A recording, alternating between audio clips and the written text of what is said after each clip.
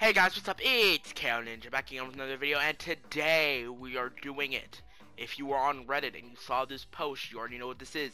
This is the most annoying OJ2 characters based on Reddit. This is going to be part 1, since y'all blew my comment up with a bunch of replies, and I thank you guys for that. If you guys want part 2 to come out sooner, make sure to blow this video up with a bunch of likes and a bunch of comments, and I will make part 2 sooner than part 1.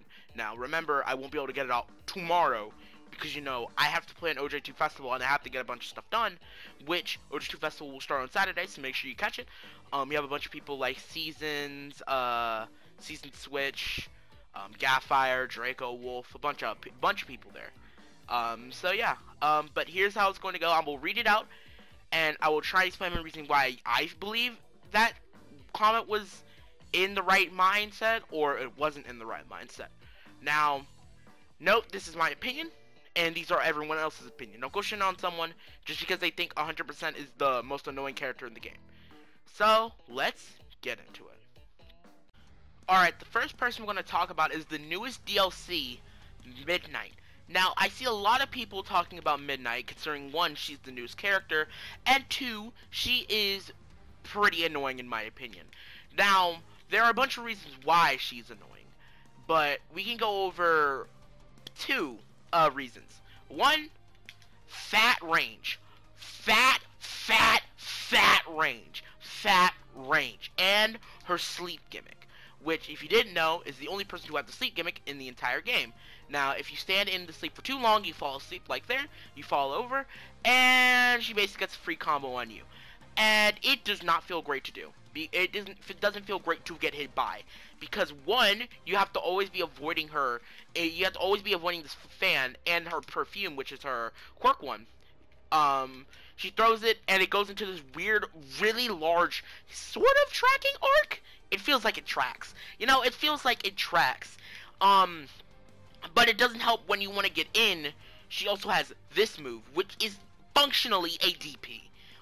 It comes out fast, it whips you away, it has fat range, it sends you like that far. She can like whip you away, and then she has enough time to jump and throw her fan, and then she can start neutral all over again.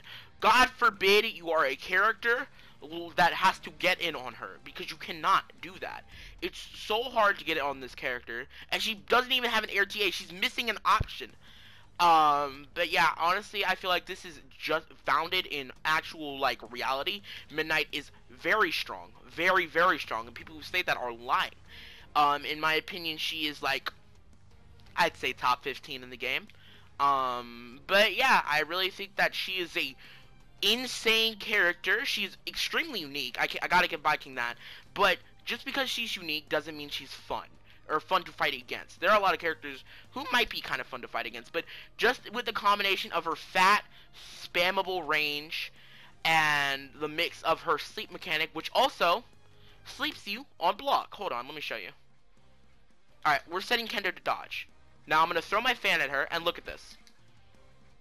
Or, yeah, look at this.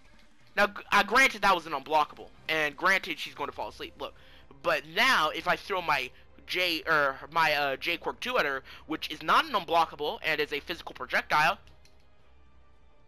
she still gets to sleep on her. And it doesn't help that if you hit a character with sleep, she also Midnight also gets a thing where, like, her footsteps produce the sleep. So if you walk up to her or walk behind her, you'll get hit by that, and it cucks you a lot. It just straight up destroys you. So I really feel like that Midnight is really annoying. But there are a lot of annoying characters, so let's get on to that. Now, next is May, and I really do believe this as well. I think May is a very annoying character as well. Now, she has a lot of the things that Midnight has, like fat range. Like look at that. Hold on. I could probably go decent far away. Look at that. She can confirm all the way from there. She confirms from far away. She has really freaking fat projectiles. Like, look at that net. Net is fat. Her barrels, annoying as shit. Her barrels are annoying as shit. She has basically neutral supers, which aren't combo supers, but supers where she can just run behind them, do whatever she wants. She gets in for free. She has the most annoying red ever. It has a lingering hitbox. It's so annoying. God forbid you have to punish it by jumping. Which, if you don't do it fast enough, Mei can do this.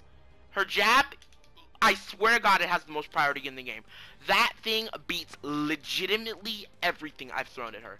Like, I've seen it beat Nomu Quirk 1 on reaction. That's how dumb this is. Nomu Quirk 1 on reaction. It's so dumb. So dumb. Not to mention, obviously, she has all of this. So, even if you do get in on her, she can just do this. Not to mention, combos are annoying. She can cancel everything with her. She can whiff cancel with yellow basically all the damn time. Her yellow, funny, safe as hell. So don't try and approach her. Don't try and punish her. She's a baby SS, but with a few more tools than SS. So she has some whiff cancel, she has some far range, she has a lingering hitbox red, she has some pretty stupid projectiles. This move is annoying as well. But there's one good thing about Mei, is that you actually gotta kinda know what you're doing with her.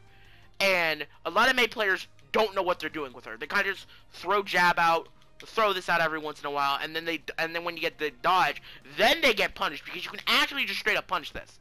You can punish this if they don't go full range.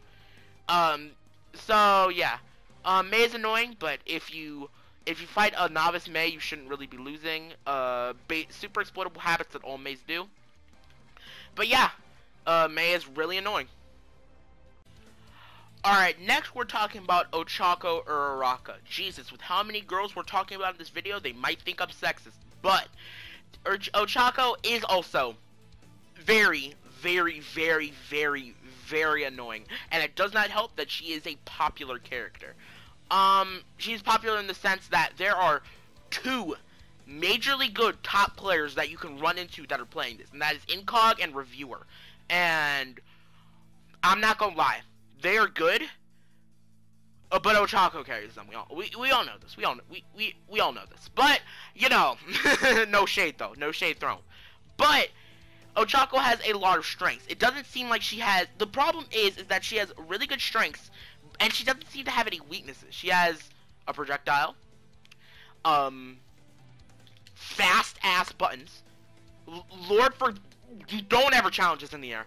Don't ever challenge Uraraka JA in the air. You are getting hit, and you are taking a solid 50. If the Ochako knows if the Ochako knows what they're doing, you're taking a solid 50 from literally a single air jab punish. This move didn't have to say anything. You already know.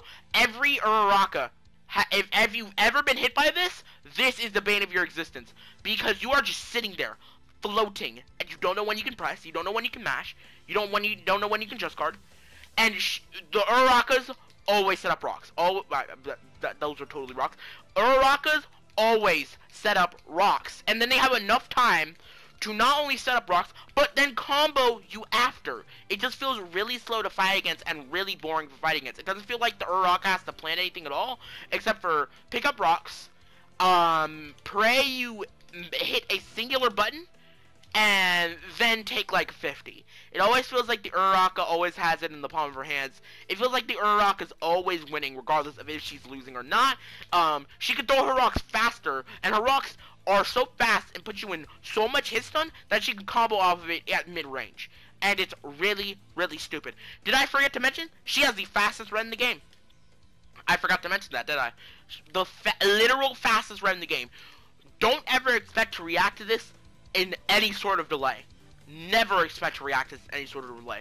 The only reason I don't hate this as much is because I'm a Muriel player, and I have trained myself to permeate this on reaction almost every time. I get it a solid 89% of the time, and when I forget it, I take like 70%, because Uraraka just does a shit ton of damage if you know what you're doing.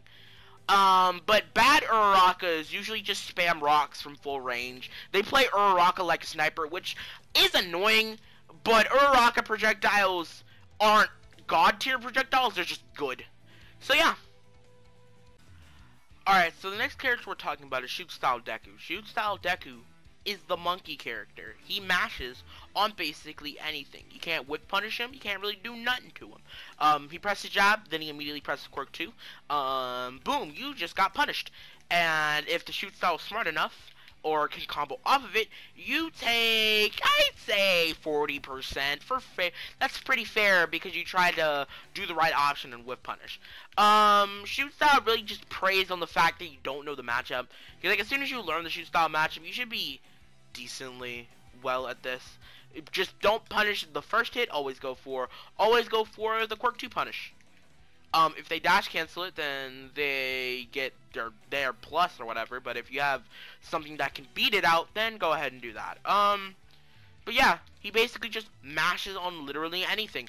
And doesn't help the fact that he has some of the coolest combos, so everyone wants to freaky play him. He gets wall splats off of literally everything.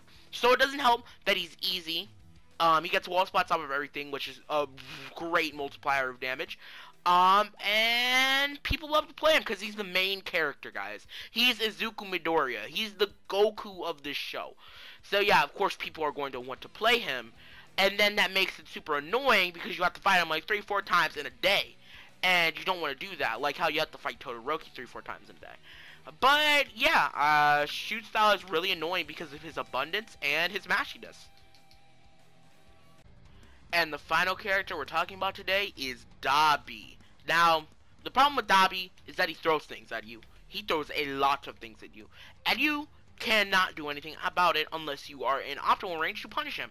And you can't punish him because he throws out his yellow. He throws you away. He has insane pushback. Like, look at this pushback. That is literally full damn screen just from the fact that he hit you once. So yeah, you're really not going to like fighting him if you're a close range character. You are basically screwed. Most of his stuff applies burn, so you're going to be looking blue 90% of the time. Like, you might be, I'm blue, da-ba-dee, da-ba-dee. That was a terrible joke. But yeah, you're going to be looking blue 90% of the time. God forbid the Dabi just does not like you and just jumps up. 2, 3. Boom. You can't win. They won. They won. Every once in a while, they'll have to put the traps back up. But after that, they can legit just do this. And there's absolutely nothing you can do about it because every single thing you throw out, Dabi can read on reaction if you get up close to him. If you get up too close to him, he'll run away. He's decently fast, so he can do that. And then while he's running away, he can do this to retreat. While he's retreating, he can throw this back at you. Luckily, air dashes force you to move forward. Like, as you can see, there is a bunch of stuff on screen because Dabi just does a bunch of things and just throws a bunch of things everywhere. And it does not help that he can combo after some of his projectiles. It doesn't help that he does a lot of chip. Let me show you. Let me show you right here. Does that help? He does an insane amount of chip. Insane amount of chip. Now, it's adding on top of my original damage, but that is a lot of chip. Luckily, burn doesn't apply to projectiles when they're blocked, but if they did, then that would be broken. This also pushes you back full screen. If the Dabi decides, hey, get back, you're now full screen. He can do this after jab, and you're full screen. That block string is that is the most safe thing I've ever seen in my entire life. Look at that. You ain't even plus. You're probably minus on that. But Lord forbid someone punishes you. You ain't getting punished. They can't mash at all. They can't mash as soon as this shows up. They can't mash as soon as this shows up. And then you can run behind it because it stays out long enough for it to actually just. And then you can get jailed. You can get jailed if you're close enough to a wall. Look at that. Look at that. You're jailed. You're literally jailed. Look at that. Look at this. Look at this. Nothing. Nothing you can do. Nothing you can do. And you're taking chip. You're taking chip. If he's far enough away, you actually take more damage because he can space it out. You take like 1,000 chip. You take like thousands of chip just from blocking this. And chip's not really much of a factor in OJ, but getting the health lead with Dabi means that you can just have more of a justification to camp because Dabi's close range options are bad, so you have to stay away. Which means that he'll just camp more and more and more and more and more until you time out, and it's not fun anymore. But yeah, I think that's it for the video today. If you like the video, make sure to like, comment, subscribe. Remember, 5 likes, and I will get part 2 out very, very soon. But yeah, I'm glad you guys liked this video, and I'll see you guys later. Bye. Started from the bottom, now we way up. And I got that baddie bitch, she stays up. Ain't no fucking playing, we ain't game boys. Now we got a name, they wanna frame us.